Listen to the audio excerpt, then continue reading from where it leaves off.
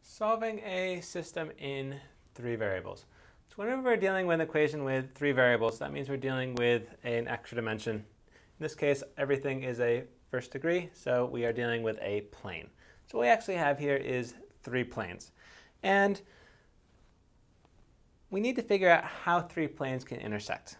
Okay? The most common way that we can find them intersecting is if they actually intersect at a point. So if this bottom plane is, this bottom surface is a plane, we can have a plane that comes into that and a plane that comes in as well.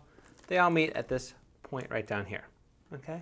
What we're going to talk about now is what happens when they don't meet at a single point.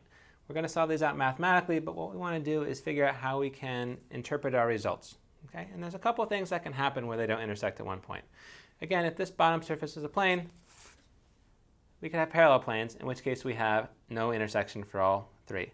Or they could all be the same plane altogether, in which case they intersect everywhere.